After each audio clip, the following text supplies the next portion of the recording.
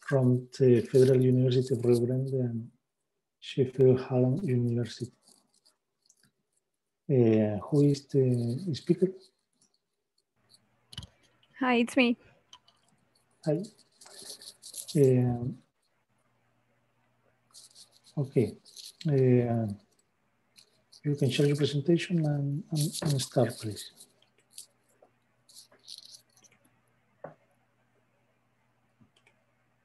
You have as maximum 20 minutes. Okay, can you see my presentation? Yes. Okay, so hello everybody. My name is Jaine. I am a master's student in computer science at Federal University of Rio Grande do Norte. And I will present my and Márjory work, which title is Using Neural and Distance-Based Machine Learning Techniques in order to identify genuine and acted emotions from facial expressions. So let's start talking about human communication. Communication is a process that involves the exchange of information between two or more interlocutors. When you think about human communication, we can divide it in two categories, verbal and nonverbal form. Nonverbal form includes posture types, which may indicate interest or disinterest in someone's conversation, for example. It can also express our readiness or not to listen to a subject. For example, if you are trying to talk to someone and the person is constantly looking at some other place or at cell phone, this might indicate that the person is not interested in continuing any conversation on the subject for whatever reason. We also have the voice modulation, which is a research that helps us to communicate better through varying the tone, emphasis on specific words, and changing the rate of speech.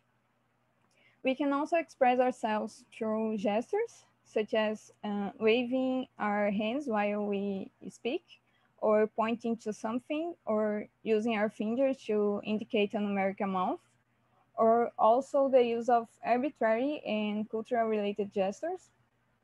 And finally, we have the facial expressions that are responsible for a huge proportion of nonverbal communication, like when we smile during a conversation or when we frown to express anger. So facial expression recognition is a fundamental characteristic of humans that helps in the communication process, and therefore it's critical to understand it better. There are many solutions in the literature for automatic identification of human emotions, but there are situations that emotions will not necessarily be genuine, since emotions can be acted. For example, the fact that we are smiling does not necessarily mean that we are happy. We can also smile after someone says something really embarrassing, and we don't know how to properly react to that. So there are many important reasons to differentiate when emotions are genuine or acted, such as judging whether a person is lying or being honest. This can be used to assist in assessing in a more authentic way the motivation and emotional experience of a person accused in a law court. Also to help psychologists in the analysis of the patients, especially on patients with manipulative symptom disorders, and also can be used to improve human-machine interface and exploring the authenticity of the user experience, such as assisting to analyze the emotional response given by user by facial expressions. In this work, our objective was to investigate the features of facial expression that can be used to differentiate acted from genuine emotions. For this, we initially considered only happiness and sadness emotion. So we used 3 data sets. The fake emotions were acquired from IMPA-Face 3D and concatenate databases, which are data sets that are widely used in literature. And the genuine emotions were acquired from a dataset collected from another work where participants were provoked by music and image stimuli, which elicited fear, sadness, or happiness emotions. So we pre-processed the images of these datasets following these steps. First, we detect faces on images using the cascade classifier method from OpenCV library. Then we marked facial landmark points using a pre-trained model from the lib library, which estimates the location of 68 coordinates that maps regions of the face, such as eyes, mouth, and so on. And finally, we calculate feature values mapping the distance between important facial points, like measuring the openness of mouth, the openness of eye, the distance between the border of eyes, and so on. And after these steps, for each feature value, we calculated the difference obtained between expressive and neutral face. Then we generated a new database containing these difference values, the expressive emotion, sadness or happiness, and a Boolean field representing the emotion type, acted or genuine, which will be used as our class representation. 3 algorithms were implemented to analyze the data. We used k-means in order to analyze the dataset. The key nearest neighbors and backpropagation neural network were used to classify. We implemented k-means, initially considering points with 14 dimensions. We explained it, as explained previously, each dimension represents the difference between features of neutral and expressive face. We defined clusters as being the type of emotion, acted or genuine. Thus, we defined 2 clusters and implemented 2 versions of this algorithm, one using Euclidean distance and another using Manhattan distance. So in this table, we presented the results of the implementation of the k-means with the 2 distances, and the bare results were found using the Manhattan distance. Also, we analyzed the feature values used with the k-means and verified that some features have a very detailed description about the face detected. So we disregarded 3 of these features and obtained the result presented in this table. As you can see, we have a bare result in comparison with the previously, especially for sadness emotion.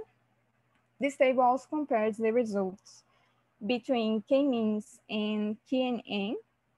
For the KNN, we also used the Manhattan distance and this new feature set.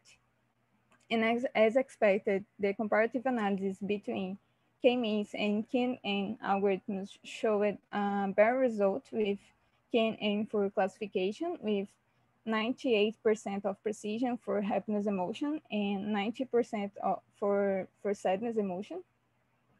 And finally, our backpropagation neural network was implemented with 14 neurons on the input layer and 1 neuron on output layer. The output layer indicates genuine or acted emotion, 0 or 1 respectively. So we varied the neurons on the ID layer with 3 to 6 neurons, and the hyperparameters used were chosen through experimentation. The results with the best configurations were presented in this table that show good results for both emotions analyzed. As you can see, we obtain a bare result with neural network for sadness emotion in comparison with KNN, with 92% of precision and 82% of recall.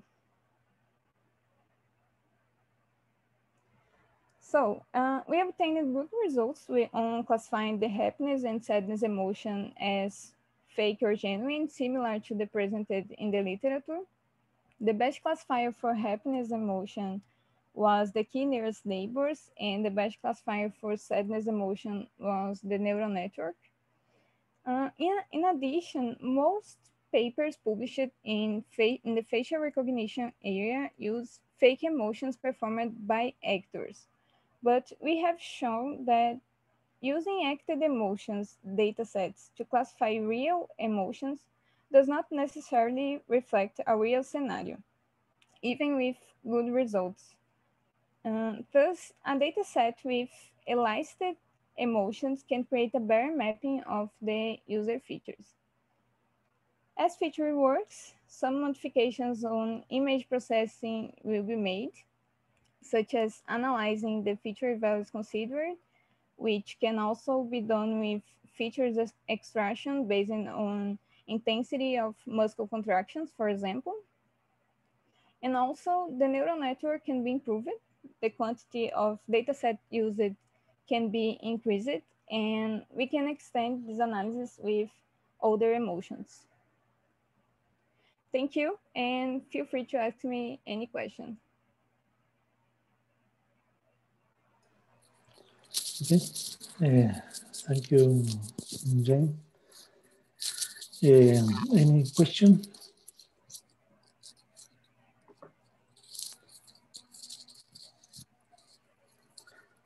We have one question. It says in the chat, in order to improve your results, have you considered try with data argumentation techniques? It could be useful.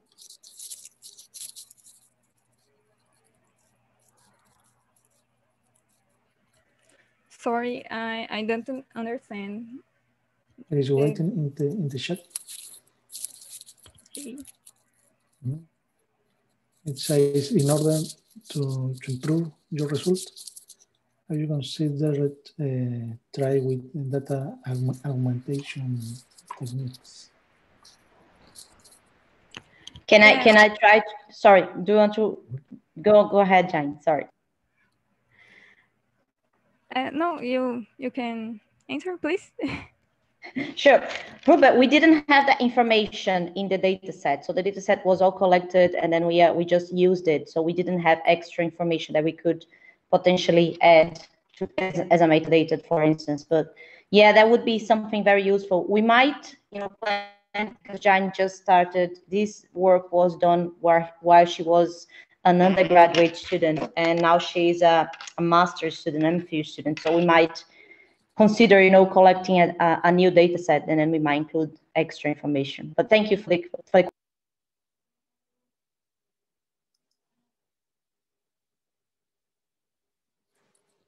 Okay, thank you, Márjory.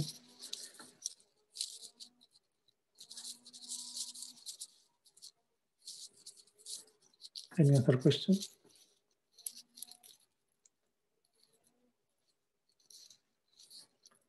Okay, thank you, Jaine, for your good presentation.